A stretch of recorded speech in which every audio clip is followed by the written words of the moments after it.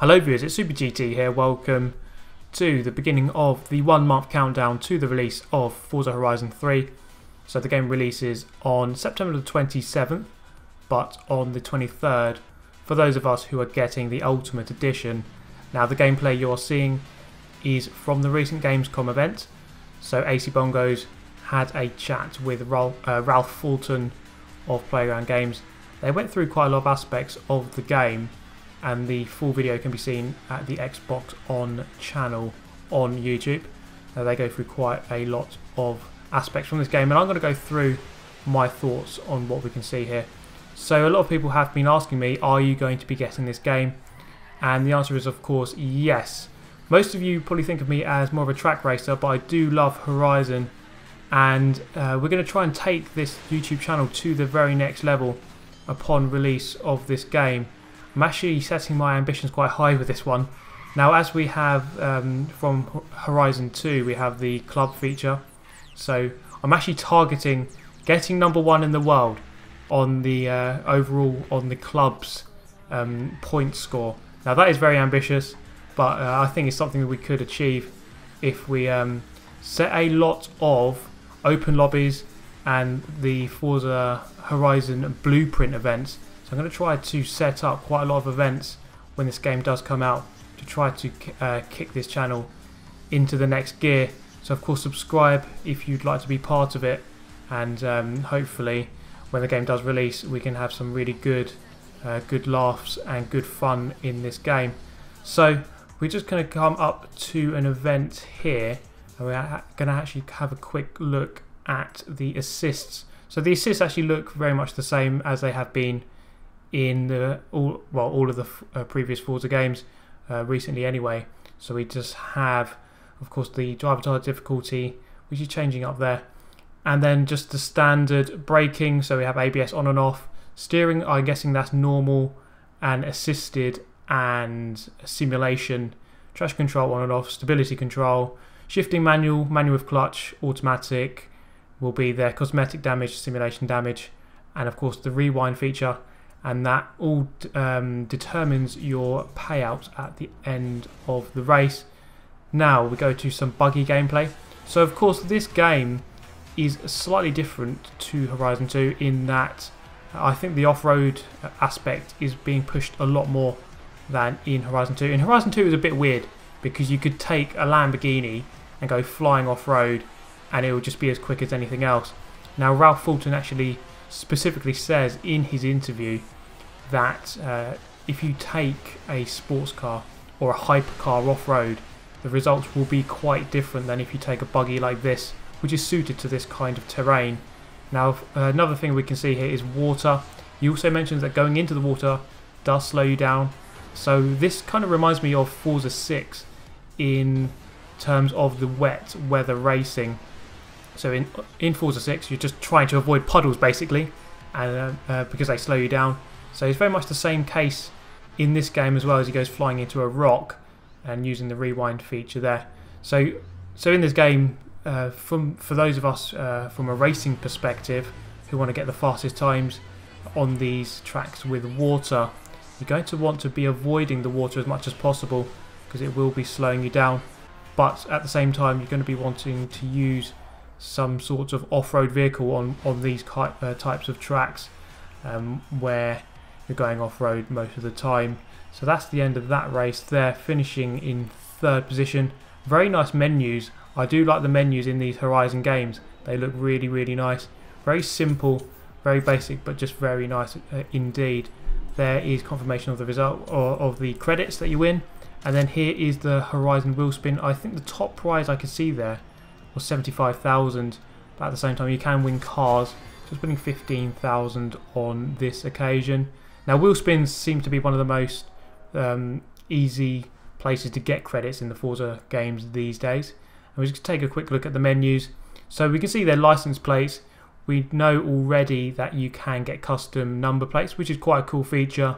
Obviously they're going to block out a lot of swear words, etc., I would imagine. So also there we have upgrades, tuning. Upgrades of course is where you add parts to the car. Tuning is just where you alter the setup of the car without adding any parts. that is pretty much the same as we've seen in previous games, and we have barn finds there as well. A couple of cars it goes through here.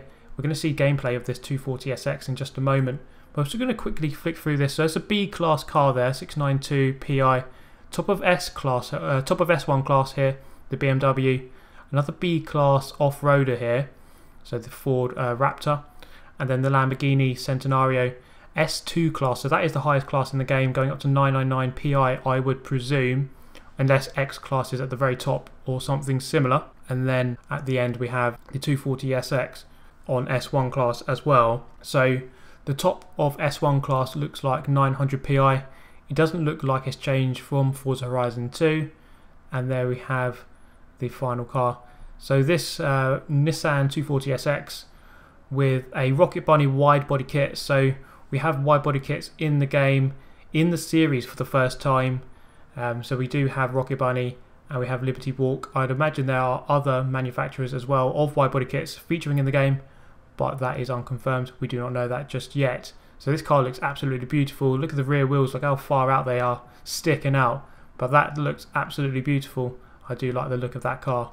So now we're going to go to a bit of gameplay as we drive around in this beautiful car. Driving away from the Horizon Festival here, the Outback Festival site. So it looks like you have a couple of festival sites dotted around the map. As we've seen in Horizon 2, you have certain sites, or you have a festival site in each of the towns within the game.